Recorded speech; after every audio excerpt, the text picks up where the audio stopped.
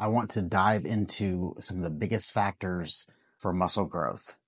Training volume is one of the biggest things that decides how much muscle you build. So what is training volume? Let's break it down. One of the main components of training volume is how many sets you're doing. Pick whatever segment that you're wanting to focus on. So let's say you pick in your mind your glutes, your biceps, your triceps. You can pick whatever segment you want. That's what all this is going to apply to. So how many sets of that body part are you doing per workout and per week? Sets is a product of volume.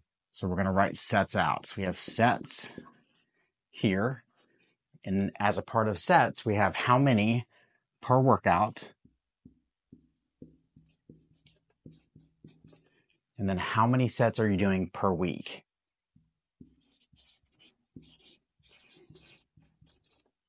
What goes along with sets? Reps, right? How many reps are you doing? So how many reps are you doing per workout? And how many reps per week?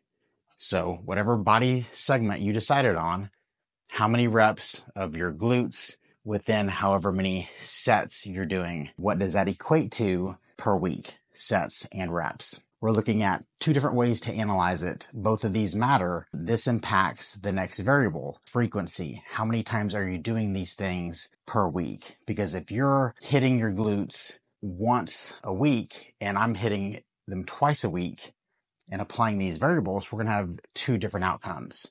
What is the frequency per week? An easy way to look at volume is how many sets per workout, how many sets per week, how many reps per workout, how many reps per week, and how many times per week are you doing those things. Now, I left out a major thing. What was it?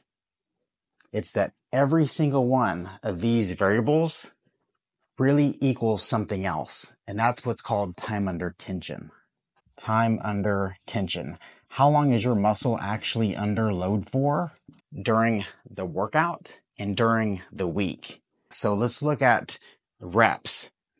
If I do 10 reps and you do 10 reps and my reps take me 5 seconds, but you're going really, really fast and your reps take you 1 second or half a second, that means that my entire set may be taking me a minute and a half and your entire set may take you 30 seconds. So I was under load for 10 reps for a minute and a half. You were under load for 10 reps for 30 seconds. We both did 10 reps. We both did 10 sets. Was our time under tension the same? Not even close. My training volume was a lot higher than yours. So time under tension becomes accumulative. It's not only per set, it's also per rep, time under tension. It's also per week, time under tension. So if you're working out your glutes and you're doing fast reps with lower effort and I'm going slower reps, really engaged with my muscles, thinking about my contraction with good technique, I may be seemingly moving slower and maybe seemingly lifting less weight, but my time under tension is way higher and my muscular output may even be higher due to the extra engagement I'm getting from my motor neurons and the muscle activation during each rep.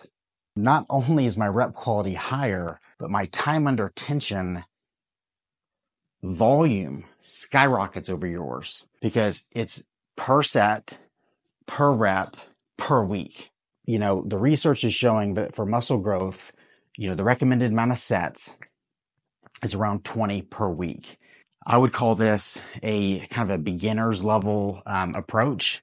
More advanced people who really are looking at hypertrophy and muscle growth, I recommend 20 sets twice a week. So around 40 to 50 sets of a certain body segment in a week. And within that, no junk reps, no junk sets, high time under tension, relatively high. I'd say between 30 seconds and 90 seconds per set, high quality, good technique, taking yourself to a rep and reserve range of maybe you have 1 or 2 more left in the tank, maybe 3.